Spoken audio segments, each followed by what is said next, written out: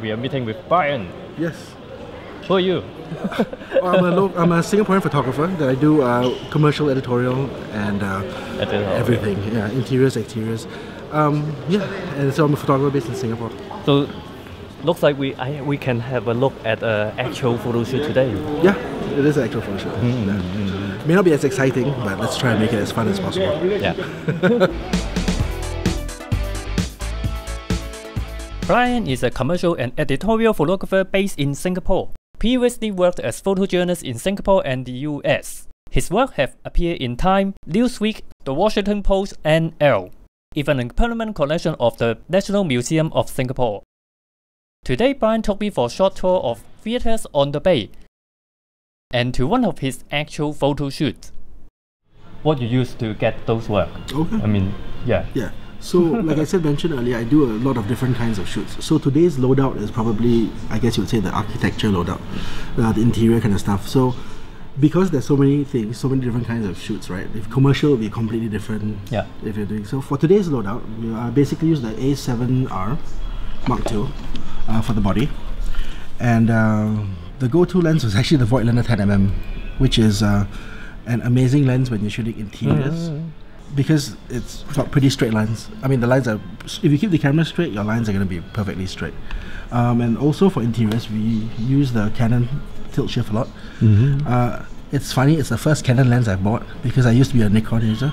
I see. And Nikon doesn't have a 17mm. So when I started doing interiors, this was the one to go with. So we use that paired up with a Metabone, and that just works out. I've also got the Sony A9 that I'm testing around now and playing with it. So today's shoot was supposed to have been some interactions of people in the spaces, but because of the weather, we don't really have a chance to go out. But I was going to take the A9 out for a spin and see how it captured that kind of a thing. And then generally I would carry the 35 to 7, the 17 to 35 and the 24 to 70. I'm very excited of the new 16 to 35. And I'm looking forward to having a 2.8 lens in that category. It kind of rounds it off. But the G Master 24 to 70 as well. It's a great lens for day-to-day stuff. So for the portion that I was going to go and capture spaces, people, interactions, almost in the street photography style, it would have been with those two lenses. With the 16 to 35 and the 24 to 70. And I've actually also, since Sony passed it, I brought this out, but no chance to try it. But it's the what, 100 to 400. Do you have a chance to play this? This is new, right? Yeah, this is the new one. So it's quite a monster of a thing, though. But for 100 to 400, yeah, that's not exactly huge. No, you haven't played with it. I mean, I haven't used one of these for a long time, so it's a little bit different. But yeah, it's I will let you know how it works after I try it out. But yeah, okay. So this is the 24 to 70, the GM, the G Master. It's a bit big, but it's a beautiful lens. It really renders I feel it's much better than the f4. I also carry a Lume Cube sometimes, just in case I need to throw a little bit of light here and there. And of course with Sony's, this is a Samsung Gear 360. Oh, the new one. Yeah, so you never know when you'll need something like that. So just small, I throw it in the bag. I use the I think it looks like a baby monitor. Yeah, it's a weird looking thing. I decided to try this because I have the Ricoh Theta S. That doesn't do video very well, but the stills are decent. And this one is supposed to do stills better. So they're pretty cheap these days anyway, so I just decided to try one. It's weird though, this thing. Kind of looks strange, right? Looks toyish. It does look toyish, but it feels pretty solid. I mean, so. And then of course with the other stuff, with the Sonys, you always need to carry a lens cleaner, a sensor cleaner, and a sensor cleaner. Yeah, because it get dust quite easy. Yeah, and the thing is, without the mirror. Yeah, I love the sensor. I love the dynamic range, but every once in a while, if you get that spot, for me, doing stills is still not so bad. For you, if you use video, and you have that spot there the whole time. So this is my messy loadout for today. And a tripod for interiors. And then this is new as well. Yeah, so this is but the funny thing is, this is actually pretty cool. I was at Photokina last year, and we saw this. It was a prototype, it wasn't out yet. And what this was, it's a hybrid gear head. So you set the ball head first to get where you want to go.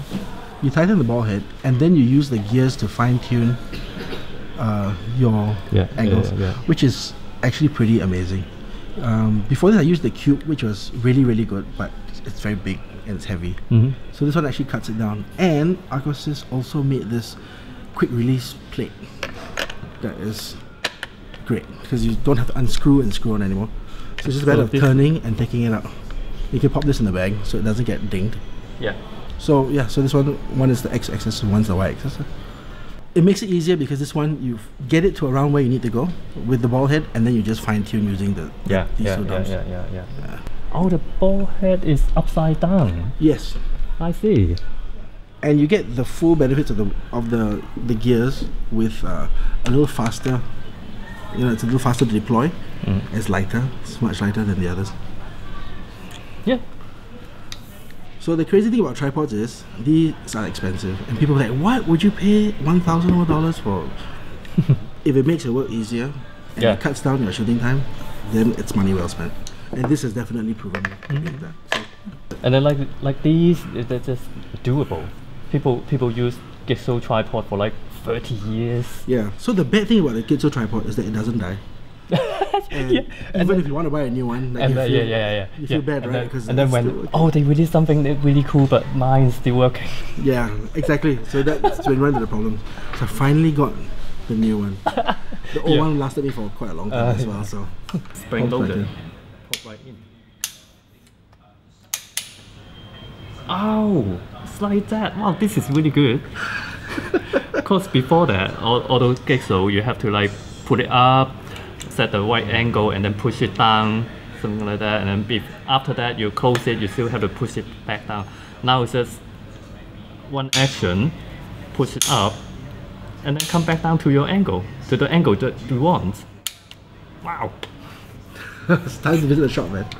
So like I said, this is a bigger kit to bring out with. If I'm just doing a street photography or editorial work will just be like a 17-35, 24-70, 7200, and two bodies. It really depends what I'm shooting. So this bag always has different loadouts. So every time I go back home, depending on what the next day's shoot is, you have to read. So you kind of got the whole set for from my angle to tele, zoom to prime. Yeah, I guess for me it's like tilt shift. Yeah, tilt shift. So so that's basically it. It's all the rubbish that I carry with me.